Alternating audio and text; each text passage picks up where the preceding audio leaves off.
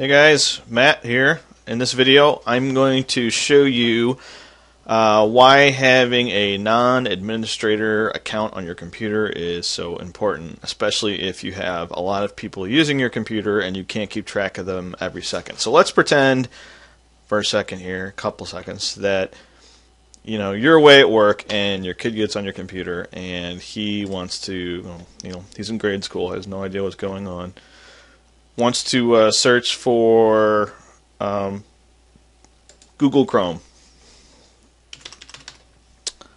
Needs Google Chrome for some reason. Doesn't know where to get it, but decides to do. Let's just say he's using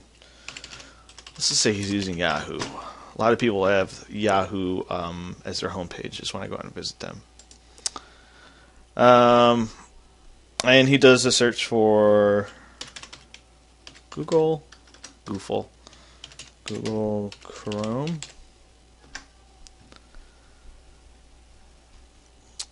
And right away we're presented with a large amount of ads. One is real, and the rest are all pretty much illegal in my opinion. They will just download a bunch of adware on your computer. So right away we see Google Chrome download the new Google Chrome now. Very big download now button. You have these people have tunnel vision. They go right for it, and you ignore all these other things here.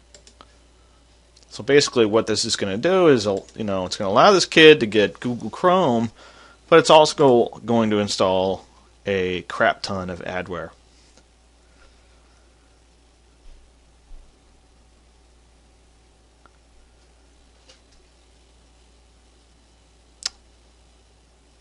And we'll see the result here in a second.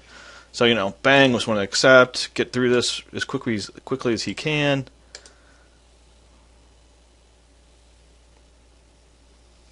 And basically, this happens just constantly with my clients. They have kids, or they have the husband, the wife.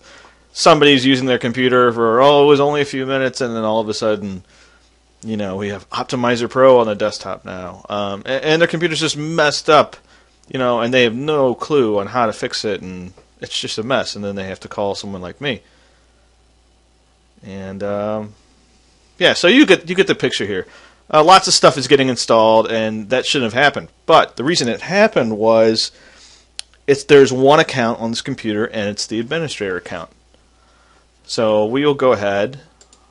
Let me pause the video and revert my machine back really quick. Hang on. Okay, so my computer has been restored to before this kid sat down and installed all that crap on it. So what we want to do now is create a non-administrator account, and this is how you do it on Windows 8. I'll show you how to do it on Windows 8 and Windows 7. So we'll move the mouse down towards the bottom on Windows 8, and it pulls out that bar. Click Settings, change PC settings. This screen may go white for you for a second, like it does for me. Sometimes it crashes on me. I think it's just my little virtual machine here.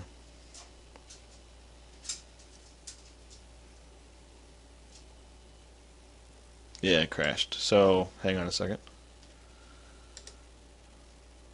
Change PC settings.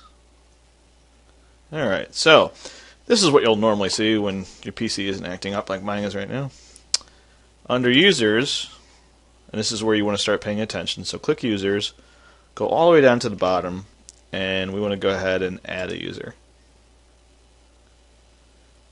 On this screen, you'll be tempted to follow the directions right here. Don't. Go all the way down to the bottom, sign in without a Microsoft account, and then you want to go ahead and make sure you use a local account.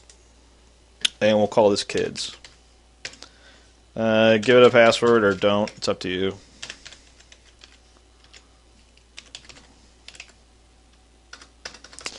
If I could spell. And we'll click Next.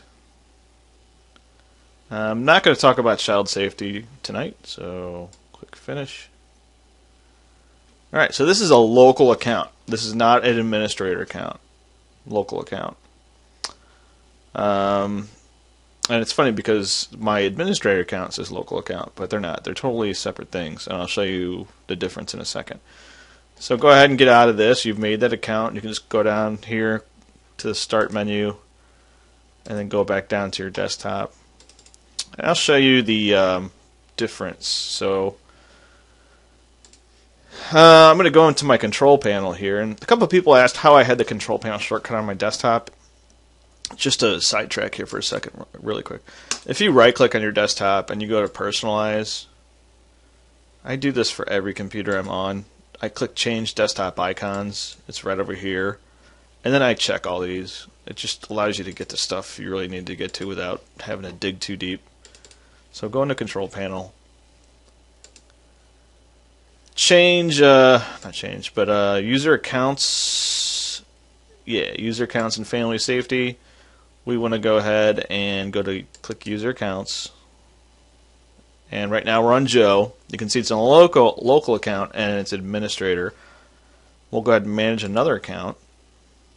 And we have kids, local account, not administrator. So they are just regular users. So anyway, let's go ahead and log in as kids and try to download that Google Chrome again. So we'll go ahead and sign out.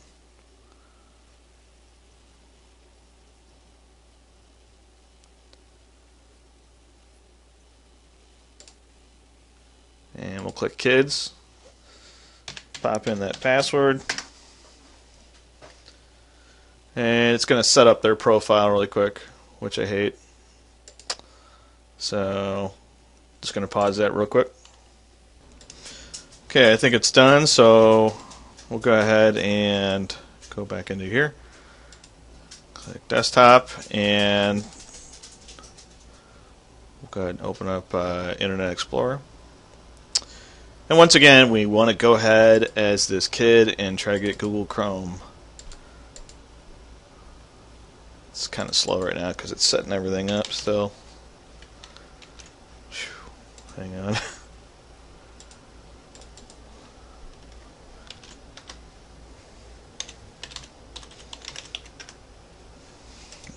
Yay.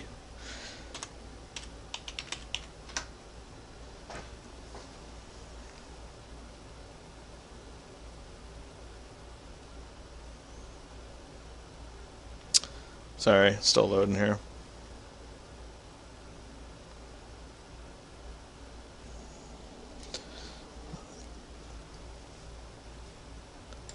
Got to give this VM some more RAM. All right. Anyway, Google Chrome, and there it is.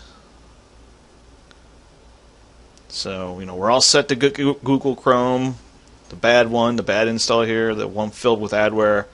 But since we're on a non-administrator account, this shouldn't be able to run.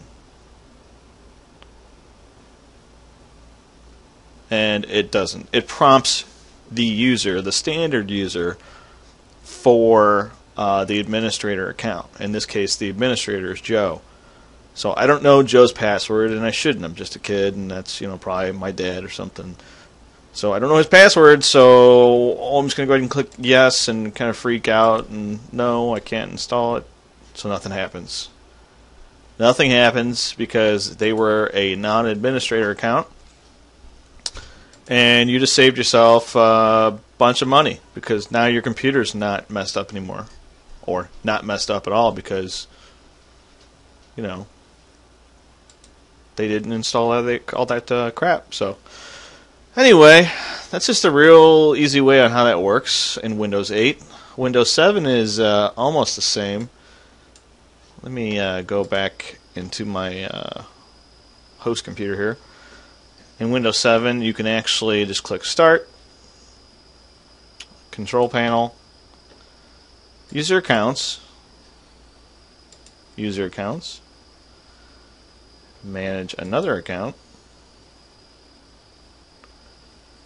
and we'll go ahead and create a new account. So much easier in here. Standard user, we'll just call him Testy. Create account, And now Testy is a user that is just a standard user. They cannot really change many settings or install stuff or delete stuff. I forgot to mention all that. Change settings, delete stuff. They can delete their own stuff, but nothing else. So that is a really easy way on how you can save a ton of money by not having to hire people like me. So just create some non-administrator accounts and you're set. That helps out a lot. So thanks for watching. See you.